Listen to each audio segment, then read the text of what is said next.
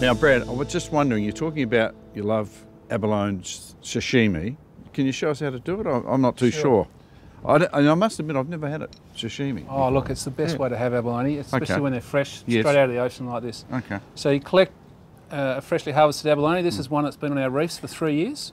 It's around about 130 mil. You use the shucking iron, take them out, just peel him out slowly like that. Yep.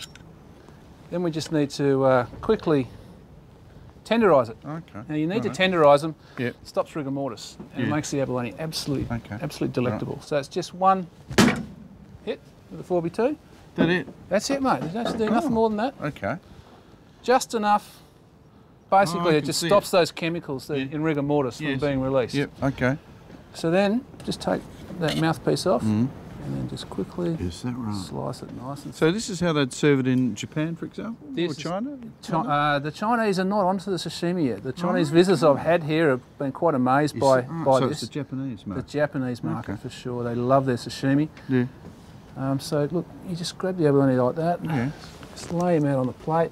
Simple as that. Simple as that. With a bit of wasabi and your sauce. For my sauce, I chop some coriander and chilli with a squeeze of a lime and a dash of soy, and pop a squeeze of wasabi on the side. There we are. Look at that. So look at that. There's a fork there, mate. So I'm looking forward to this. Never tried it before. Little fork. Here we go. I might pick it up like that and try it. I can't wait to get it. You're going to need that bite of the wasabi as well. I just love that stuff. On there like that. Here we go. Oh, it's a firm taste. Yeah, it's Yeah, crunch. And that's one way. Absolutely. And then the other way is cooking them. Let's try that. The saute? Absolutely. 10 seconds, all you need. Now, Brad, this is the other recipe you're having. It looks pretty simple. Yeah, it's just a straight saute.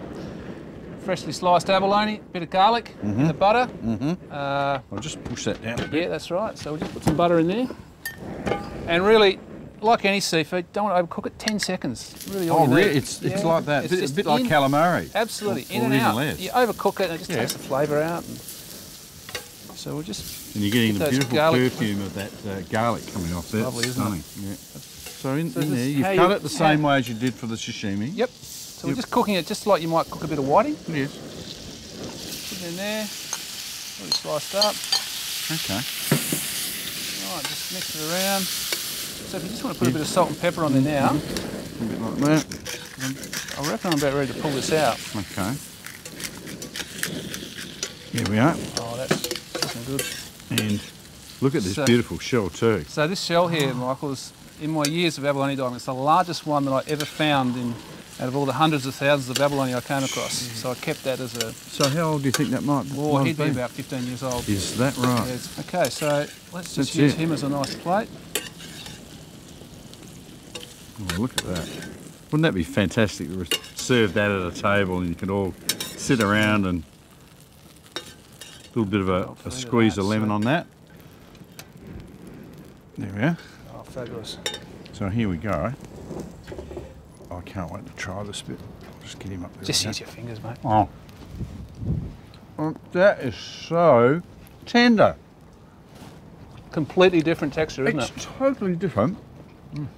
That is amazing. Really, really good. If Australians ever catch on to this, you're going to be a very, very busy person. Well, I hope so. That is amazing, isn't it?